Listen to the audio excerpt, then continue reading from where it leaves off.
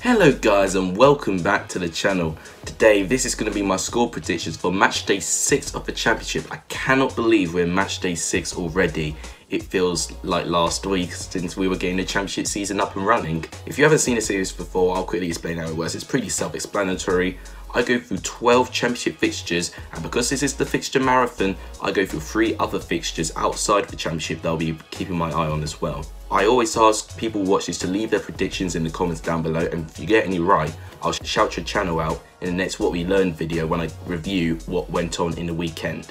Also, if you like this series, please make sure to give the video a like, share and a subscribe. All of that will be tremendously appreciated. So without any further ado, let's go through the exciting mouth-watering fixtures we have for match day 6. So for the first fixture, it is Cardiff versus Fulham. A game I'm really intrigued about because both of these teams were relegated from the Premier League last season. Cardiff have had a pretty slow start. I wouldn't say they've looked completely bad. They've just lacked a vocal point up front and are really struggling to score goals at the moment. With Fulham, they're almost direct contrast. They are having no problem scoring goals, but at the back, they're a little bit leaky. I'll be very interested if Neil Warnock is going to tweak anything. Cardiff's season is clearly not working at the moment. They had a 0-0 draw against Blackburn. Defensively, they didn't look all that bad if you compared it to their other away performance against Reading. That was complete horror show, but it was dramatically improved against Blackburn, but in the end, they really struggled to score any goals. With Fulham, they had a 2-1 away loss to Nottingham Forest, which was a game that didn't really go along their way, but defensively they were tremendously exposed. And what my advice would be that they're just way too high up the pitch, and Scott Parker will need to tell his players that. Laszlo Sessegnon, who's had a couple of good games, has made a few mistakes as well, but I think with him being such a young defender, he'll only use this as valuable match experience and he'll learn from it. Fulham were also knocked out of the EFL Cup by Southampton. A performance that didn't really convince me. I don't think that Fulham really wanted to take this competition all that seriously at all. Southampton, by none, had a lot more energy than Fulham, who did try to play out from the back, but they were completely pounced upon and were intercepted way too easily, which is how ultimately Fulham lost in the end. As a prediction, I mean, Fulham have a very good record against Cardiff. Cardiff managed to beat Fulham 4-2 last year in the Premier League, and that was their first Premier League win. I don't think they'll beat Fulham this time, no. I think Fulham will win by 2-1 and get an away victory. I think the game will go similarly to Huddersfield Town. Cardiff will have a bit of the ball and have a few chances, but Fulham will have most of it, and then eventually, after a stubborn defence, they'll break through and score a couple. So I'm going to say a 2-1 away victory to Fulham. So the next game is Bristol City versus Middlesbrough. This is going to be a half-12 kickoff on the Saturday, and I'm intrigued of the outcome of this game. Bristol City have gone on a 3-match winning streak, very typical of Lee Johnson to have a very long streak of games. It's essential that Bristol City keep the streak as long as possible, because with Lee Johnson, as well, he could go on a winning streak, he could also go on a losing streak, and you'd rather you wouldn't get the losing streak just before the international break. Alan Brownhill as captain is really having a tremendous effect to Bristol City. They've won 3 games in a row since their brilliant 2-0 victory over Queen's Park Rangers. They've not been slowing down ever since, and I think they'll use that confidence against Middlesbrough. With Middlesbrough, I still have a feeling they need a little bit of time to get themselves going. There's been times where Jonathan Woodgate has implemented his style to good use, but I think the players are still trying to get used to it. They're still giving the ball away very cheaply. Their passing is not up to notch with his style, and defensively they look a lot more weaker, but it's obviously because they're trying to move away from the Tony Pulis era. Bristol City do have a couple of players injured. More importantly, Jay De Silva and Adam Nagy. I think both of them injured will be a real shame for Bristol City. However, despite that, I think with the quality they are going forward, Benicofobia has looked red hot form with Bristol City. I think he'll get a 2-1 home victory for Bristol City, and I think they'll go on a 4-match winning streak before the international break. So I'll say 2-1 Bristol City. So the next game is Wigan versus Barnsley. I am very intrigued about the outcome in this game.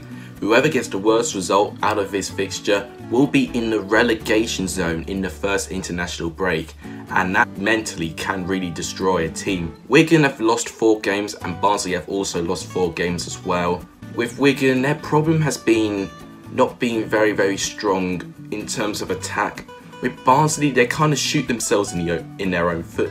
With Wigan, I'm still waiting for the likes of Jamal Lowe can step up to the Championship. He's looked someone that can have potential, but he's not quite got a composure to bag in a goal yet. With Barnsley, I'm still a little bit uncertain if all of their signings have clicked yet. I mean, they spent a lot of players in this window. The fact that I'm really if they are devoid of any Championship quality, I'm a little bit worried that if they don't click in time, then Barnsley could be in for a really tough season. I am really struggling to predict this game. This game is so unpredictable. It could be 4-1 Wigan or it could be 4-1 Barnsley. It is really that unpredictable. Last time they played each other, Wigan won by 3-2, and I think it will be a real high-scoring game actually. I think Wigan will win by 3-1. I think Wigan will go on a tremendous start, I think, because Wigan at times don't look all that bad. If things can go right for them and they can capitalise and score on their set pieces, then Wigan could be completely unstoppable. And with Barnsley away from home, I'm really not that convinced of them as of yet, so I'm going to say 3-1 home victory to Wigan. So now we have West Brom versus Blackburn Rovers, teams that have both received a draw last weekend. Blackburn managed to lose in the Carabao Cup against Sheffield United. It was a game in pretty much in two halves. Sheffield United ultimately dominated for the first half. The second half, Blackburn eventually grew into it, but ultimately they just did not have enough time to find a winner, and it resulted in Tony Mowbray getting sent off. Pretty controversial fashion, and I heard that Chris Wilder tried to defend Mowbray, but in the end he got sent off to the stands. With West Brom, they've not really put so much of a foot wrong at the moment. Defensively, they look a lot more solid than last year. My biggest concern is going to be their attacking outlet, and I don't think Kenneth Zahor is going to be a striker that's going to give West Brom 20 goals, unlike the likes of Dwight Gale and Jay Rodriguez got for them last year. They could be held with the likes of Diangana, who could pop forward and can score a couple of goals. The likes of Jacob Livermore looked really good lately for West Brom as well, and Sam Johnston once again proving to be one of the better keepers in the Championship, and I was surprised I didn't actually include him in the substitutes in my Championship team of the month in August. With Blackburn, they had a tricky start, but then they had a 2-match winning streak, and that was ended by a 0-0 draw against Cardiff. I think West Brom will be a tougher test, and I think West Brom will win by 1-0. I don't see many goals in this game, and I think West Brom will eventually, maybe in the second half, get a 1-0 home victory, and this could be resulting from Blackburn going down to 10 men, because over the years we've seen quite a few red cards in this fixture. So I'm going to say a 1-0 home victory to West Brom. So now we have Sheffield Wednesday versus Queen's Park Rangers. Two teams that are in very similar positions in terms of the league table. Sheffield Wednesday at home looked pretty good lately. Queen's Park Rangers, though, playing under a new philosophy under Mark Warburton, is going in very good fashion. Eberichi Eze is being a star man at the moment for Queen's Park Rangers. Jordan Hugill has really stepped up to score 3 goals already. With Sheffield Wednesday, they do have attacking players for the likes of Stephen Fletcher. He's looked really banging in form and has really well deputising over Forestieri, who's still on his ban. I don't see a lot separating these two sides, so I am predicting a 1-1 draw. I think both teams will cancel each other's out, because both, I think, have quality in the midfield and have a lot of firepower in attack, and I think both keepers have been really impressive so far, so I think this will be a 1-1 draw. So the next game is Reading versus Charlton, and this is a very interesting encounter indeed. Reading have proved to be in pretty good form at the moment, with the likes of George Puskas and Ovie Ejaria finding their feet now in this club. I think Reading are going in the right direction. With Charlton, they're still undefeated, reaching double figures in points already. They clearly know what they're doing and know how to set up against most teams in the Championship. The last encounter against these sides was a 4-3 away victory to Reading, and it was a highly entertaining game. And I hope we see the same here. However, I don't see it. I think with Charlton, I think they're going to sit really defensively, much to Reading's disappointment, because Reading don't normally like to hold the ball as much. Jose Gomez is trying to add a different philosophy where Reading have more of the ball. But with Charlton, I think they're going to allow Reading to do that. They'll be very deep defensively. The likes of Tom Lockyer will have to be very alert on this game. They do have dangerous players for the likes of Conor Gallagher and Lyle Taylor. if they're not careful, they could really cause Reading's defence with a lot of problems. Jonathan Lecco can also ping a real good pass as well. With Reading though, I just don't see anything stopping them at this moment, and I think Charlton's resilience actually will pay off. I think Charlton just seem to find a way not to lose at the moment, and I think they will hold on, and I think this will be a 1-1 draw. I could see Reading having many chances, but just not being able to punch it through the defence, and Charlton could have 2 or 3 chances and they'll score 1 goal in one of those chances. So I will see this game as a 1-1 draw, and Charlton will remain undefeated, and Reading will continue their strong start to the Championship. Now we have Nottingham Forest versus Preston North End. Nottingham Forest, I think, are slowly but surely finding their feet under Sabri Namucci. He's gaining the best of the likes of Lewis Grabban and Joe Lolly. I think both are working really well together. With Preston, they've had a terrific start with 3 wins out of 5. They're in the playoffs as it stands. However, the stat that Preston would not want to hear, they've lost 6 away games in a row, if you look back at last season as well. So it's a stat that you would not want to be carrying going to this game. However, a little bit of reassurance is that they actually got an away victory against Nottingham Forest last year, and it was Moult who scored. However, much to Preston's disappointment, Moult is injured, so it's not like he could go onto this game and for history to repeat itself. Nottingham Forest have actually never beaten Preston North End, which is a stat I honestly cannot believe exists with the amount of times that they've played each other. Most of the games end as a draw, and despite Preston's real dire away form at the moment, and Nottingham Forest's pretty strong start, I don't think a lot is going to separate them. Obviously, both were playing in the Carabao Cup. Nottingham Forest completely dispatched Derby, for which was a terrific performance against their East Midlands rival. With Preston North End, they had to go all the way to penalties after going 2-0 up against Hull, and ultimately they allowed Hull to get back into it, with Jared Bowen scoring the final minute. I think as a prediction, I'm actually going to predict that it's going to be a 1-1 draw. Keeping in mind that Preston have not had a real good away record, and that Nottingham Forest have never beaten Preston as of yet, I think they're going to cancel each other out, and it'll be a 1-1 draw going into the international break. So now we have Millwall versus Hull, and I am really interested how this game's going to come out. Both have actually experienced Carabao Cup defeats, both ending in penalties. Hull, as I said, lost to penalties against Preston. Millwall, however, lost on penalties against Oxford, and they were 2-0 up with 2 great goals from John Daddy Bobvarson, but they simply allowed Oxford to get back into the final 5 minutes, and they completely bottled it in terms of penalties, and they got knocked out by lower league opposition. I think with Millwall, they're going to play their set piece game. They're not going to have a lot of the ball, but they'll use a lot of corners and a lot of free kicks to try and pose a big threat to the defence, which I say has caught Hull out a couple of times. Hull, I think, are going to want to play their slick passing, interlocking football with Rosicky piling through a lot of pressure on the left, like he was doing a lot against Blackburn. I think this is the closest fixture for me to predict at the moment. Both have almost had mirrored images of what's happened to them in midweek. And in terms of the squads, I think each squad is very closely matched. Although Millwall are a lot higher in the table than Hull are on the table, but you would argue that Hull's squad is arguably better than Millwall's squad.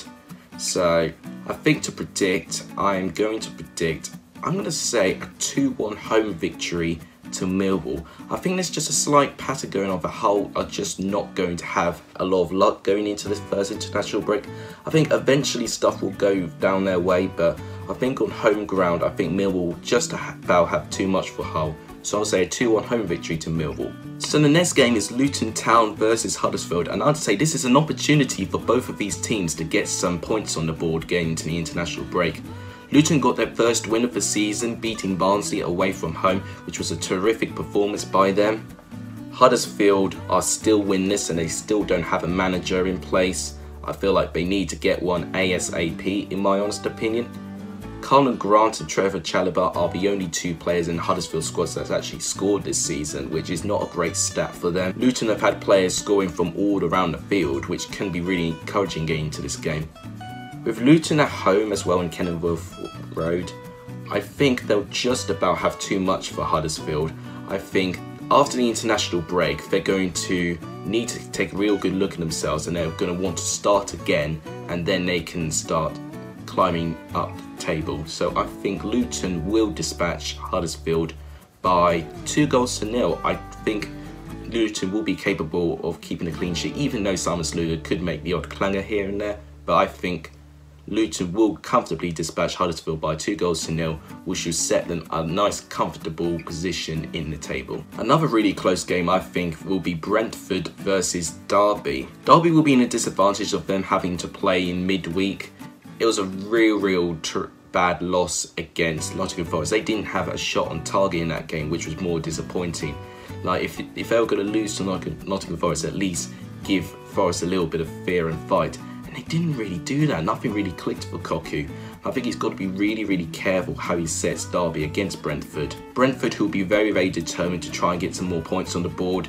They've got the squad very capable of being high up there, like near the playoffs, but it's just not quite worked for them at the moment.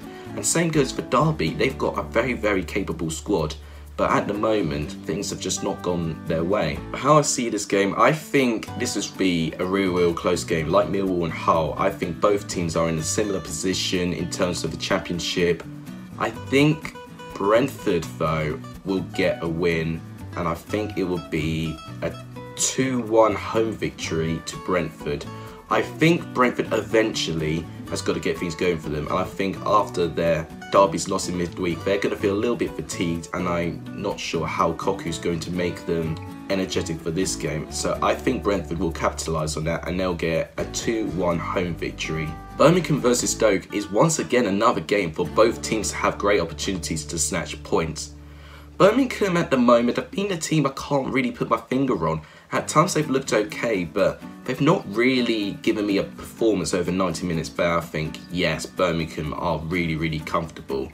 They've never really looked all that comfortable in their games yet. With Stoke, they're still looking for their first victory in the Championship. However, they did get their first victory of the season, managing to beat the leaders Leeds on penalty. In the first half, I thought Stoke were absolutely terrific. They coped with Leeds' pressure very well, and they scored two pretty good goals to get Stoke 2-0 up at the break. With Bielsa though, he introduced a triple substitution, and I was a bit disappointed how Stoke didn't deal with it. Jack Butland was made 0 to hero in this game because to Eddie Nketiah's goal, I don't know what he was doing. He was trying to pass it to one of the defenders and they weren't paying attention, just a miscommunication, and Nketiah nutmegged Butland and managed to be the contributor for Leeds to get back into this. Jack Butland, however, took Stoke's final penalty and scored it. And with Jack Harrison missing his penalty, Stoke managed to go through in the end. So I was happy that Jack Butland was now seen as the good rather than the bad in that game. This could be a game that goes in two ways. If Birmingham score first, I feel like Birmingham will be pretty comfortable. However, if Stoke can score first, they can really be riding high with a lot of confidence, and they could run riot against Birmingham. Birmingham looked really defensively solid against Swansea until Roger Baston had his first shot on goal, which Lee Camp had to make a smart save for. I feel like if they can keep that concentration going for the 90 minutes, Stoke would really struggle, because I'm still not convinced the likes of Tom Ince is going to score many goals for Stoke. As a prediction, I think this will be pretty close, but I do believe that it's going to end as a draw. I think this will be, I'm going to say a 0-0 draw. I actually believe that Stoke are going to struggle to try and get through this Birmingham defence. I don't think Birmingham would want to sit back for the whole game. They may try and push forward, but I just have a feeling that both teams will cancel each other out, and I think it'll be a game that not a lot happens with. So I'm going to say a 0-0 draw between that. And I deliberately left this game for last. It is first versus second, Leeds versus Swansea. I am so excited by this game. Both have had matching forms. They've got a win, a draw, win. So nothing could really split these teams at the moment. They've also are only separated by one goal as well in terms of goal difference. Leeds have only conceded twice. Swansea have actually conceded 4 times. So in fact, Swansea have scored more goals than Leeds so far this season. Last time they played each other, Leeds managed a narrow 2-1 victory where overall they were the better team, but they just have to be a little bit careful in terms of Swansea's attack. Swansea is still yet to play Cambridge in their Carabao Cup tie. Leeds have lost against Stoke, and even though they weren't playing great in the first half, their response was tremendous trying to get back into the second half. They could have even won the game in the end with the amount of chances they had, but there seems to be a real strong mentality around Leeds at the moment. I think on home ground, you're really going to see that, and you're going to have an intimidating atmosphere set by the Leeds fans for sure. I think with Swansea, they're going to go really on a fearless approach. I mean, their first away game wasn't convincing against Derby. They created close to nothing that game. However, when you look against QPR, they were absolutely terrific. I think as a prediction, this will be really, really close. This is so tough, but I think plenty of goals will be scored. And I remember at the Liberty Stadium, Swansea were the first team to disrupt Leeds' 100% start to the season with 2 Oliver McBurney goals. Obviously, he's not around anymore. I think both will cancel each other out. I think this will be a 2-2 draw again. Leeds could win the game. That would be my alternative result, but I have a feeling Swansea are going to go really fearlessly, and I think they'll get a valiant point out of it. So I'm going to say a 2-2. So obviously, it wouldn't be a fixture marathon without the 3 remaining fixtures. So the first fixture I was going to talk about was Doncaster versus Bury, and unfortunately, as I record this video, Bury are actually no longer in the Football League. They've been expelled. They've been the first team to be expelled since Maidstone in 1992.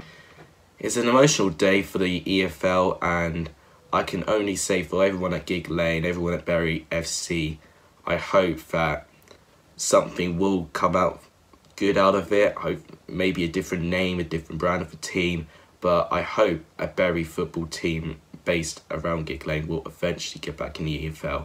It could take a lot of time, but I empathise with all of you right now, and I hope you'll get better from this. So in the game I'm going to talk about instead is going to be on my boys Colchester, and they're going to be away against Oldham Athletic. I'm choosing this game because I'm going to be very interested to see how Colchester recover from their tremendous penalty victory against Crystal Palace. It was a game that Palace, I think, dominated most of it. Benteke really should have scored. He hit the bar and it hit down on the line, and it somehow didn't go over the line.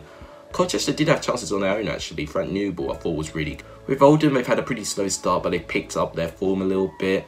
As a prediction, I think this is going to be really close, but I do believe that this will be a 1-1 draw. I think both teams will cancel each other's out. It will be very typical of Colchester to go ahead in this game, but then bottle it and then draw the game. So, or maybe even lose the game, but I'm going to say a 1-1 draw between Oldham and Colchester. For the second game, we're going all the way in Serie A for this game, and it's Juventus versus Napoli. I am very interested to see how Maurizio Sarri is going to face his former club. Napoli, of course, with Carlo Ancelotti in charge. Napoli looked really good last year, playing some fantastic football along the way. Juventus narrowly got past Parma, but I do believe that Juventus in quality are stronger with the likes of De Ligt at the back. They've still got Emre Can, Aaron Ramsey and Pjanic in the midfield, and then they've got a really strong attack as well. Of course, with Ronaldo on the wing, who can play striker if he needed to.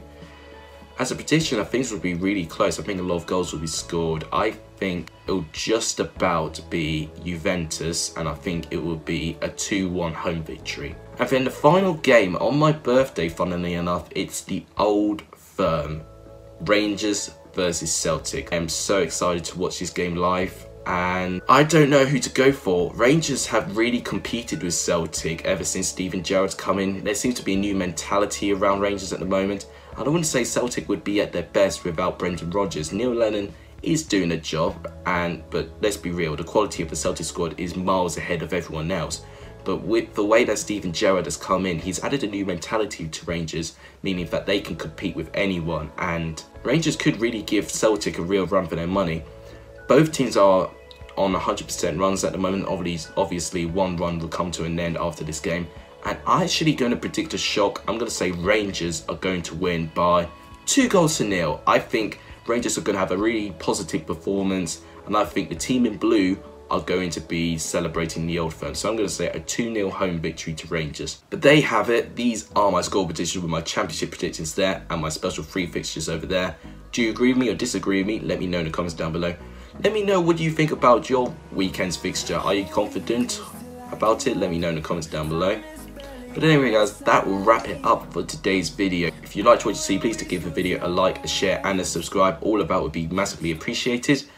But thank you guys so much for watching. You guys are legendary if you saw the end of the video. Take care.